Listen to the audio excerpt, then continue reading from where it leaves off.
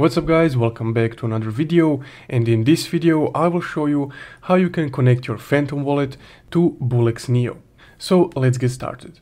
Now first off, once you open up your Bullx Neo account, you will be on your default homepage right here, the new coins homepage. So from here all you need to do is just hover over this left hand side menu right here.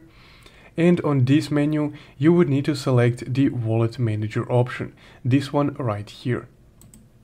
Once you select the wallet manager, you will be on your wallet manager dashboard, as you can see right here. So from here, to connect our Phantom wallet, first you would either need to have your Phantom wallet extension right here or your Phantom wallet on your phone. So for this example, because I have the extension, we will continue with the Phantom wallet extension. Now from here all you need to do is just click the add wallet option right here under the withdrawal wallets.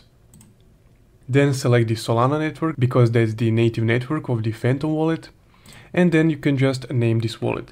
So let's just say Phantom 1, and here we would need to paste our public Solana Phantom wallet address. So for this, let's just go ahead and open our Phantom wallet extension. Then select the receive option right here, the barcode looking one.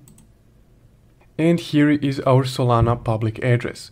So for this we would just need to click on this icon right here, the copy icon, to get our public Solana address.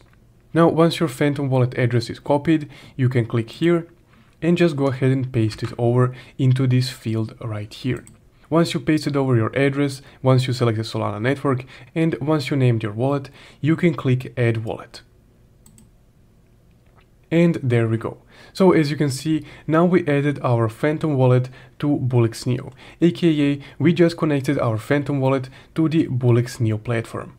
So that guys how you can connect or add your Phantom wallet to Bullx Neo.